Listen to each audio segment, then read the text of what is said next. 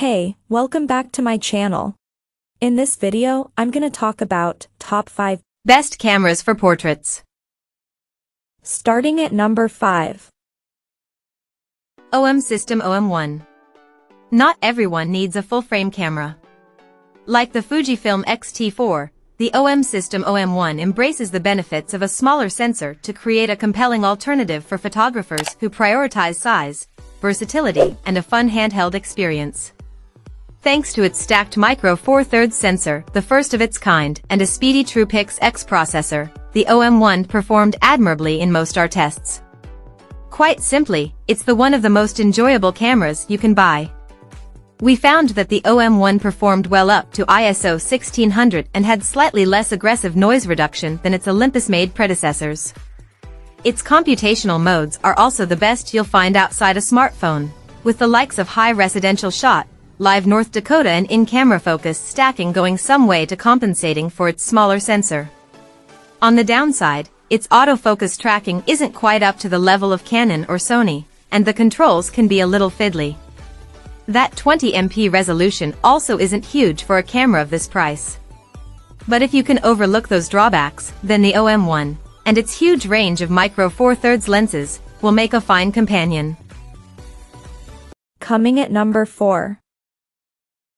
Canon EOS R7. If you don't need full frame, we think there's no crop sensor camera that can currently beat the Canon EOS R7. In our review, we highlighted its superb autofocus performance, excellent in-body image stabilization, and the class-leading detail delivered by its 32.5MP sensor. Its full-frame cousins still have the edge in low light, but the EOS R7 produced lovely images across a range of scenarios in our real-world tests. We were also impressed by its 30 frames per second burst speeds, which make it a great choice for sports and wildlife enthusiasts. Our tests also found the EOS R7 a nice camera to hold and use, with a decent grip and generous spread of direct access controls. Dual UHS-2 card slots are a welcome bonus, while the ability to record uncropped 4K/60p video output makes the EOS R7 a tidy all-rounder. The only major drawback at present is the continued lack of native lenses, an issue not suffered by alternative APS-C cameras such as the Sony A7 IV and Fujifilm X-T5. At number 3. Canon EOS R10. It isn't the cheapest option for beginners, but we think the Canon EOS R10 is the best camera for those starting their photographic journey. Spiritual successor to Canon's popular mid-range DSLRs, the EOS R10 has two standout skills: impressive subject tracking autofocus and speedy 15 frames per second burst shooting, which was previously unheard of at this price. Both combine nicely to make the EOS R10 a versatile little camera for shooting all kinds of subjects, from portraits to speeding pets. During our autofocus testing, which we conducted on cats, deer, and a rapid cockapoodle, the R10 found and tracked subjects' eyes very well, with 15 frames per second burst speeds producing a decent hit rate. While it isn't a compact camera, the EOS R10 is lightweight at 429G and has a deep grip that makes it well balanced in the hand with all kinds of lenses. Unfortunately, the EOS R10 doesn't yet have many native lenses, just 2 at the time of writing, and lacks in-body image stabilization. But if you're happy to buy some of the many full-frame RF lenses that work well with the camera, or adapt old ones using an EF-EOS R adapter, then it's a versatile sidekick that's ideal for fledgling snappers.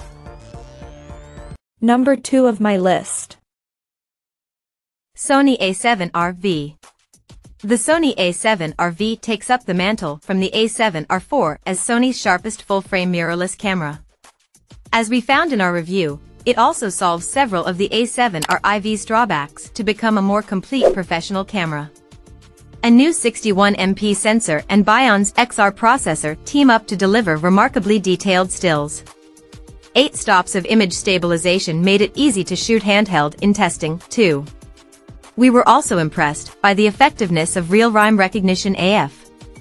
It's not perfect, but it can generally detect a range of subjects and capture them crisply. From our time with the A7R V, we think its level of detail makes it best suited to landscape and studio work. Do keep in mind that it only produces its best results when paired with top-spec lenses, which will add heavily to the already high price tag. The A7R IV offers the same resolution, but we do think the A7R V is the better camera overall, particularly with a sharper EVF that makes framing a joy. That said, if you don't need so many sensor pixels, you'll find better value for less elsewhere. And number 1. Sony A7 IV. Following the fantastic A7 III was never going to be easy, but the A7 IV is a worthy successor. With a new 33MP sensor that's solid for both stills and video, it's a compelling mirrorless option for hybrid shooters. In our review, we called it a brilliant blend of photographic power and video versatility. A price hike does mean it's no longer an entry-level full-frame camera like its forebear, but a Bion's XR processor powers solid performance that broadly justifies the extra expenditure. The A7 IV also benefits from Sony's class-leading autofocus skills, plus upgrades like 10-bit video and an almost endless buffer depth with a CF Express card.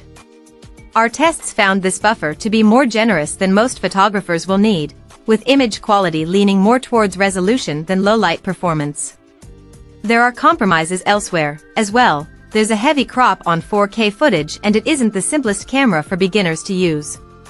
The Canon EOS R6 also offers faster burst speeds for a similar price. But considering its powerful versatility and higher resolution, the Sony A7 IV deservedly takes our number 1 spot. Check out this video description for latest price and more informations. Thank you for watching this video. Please subscribe and stay tuned.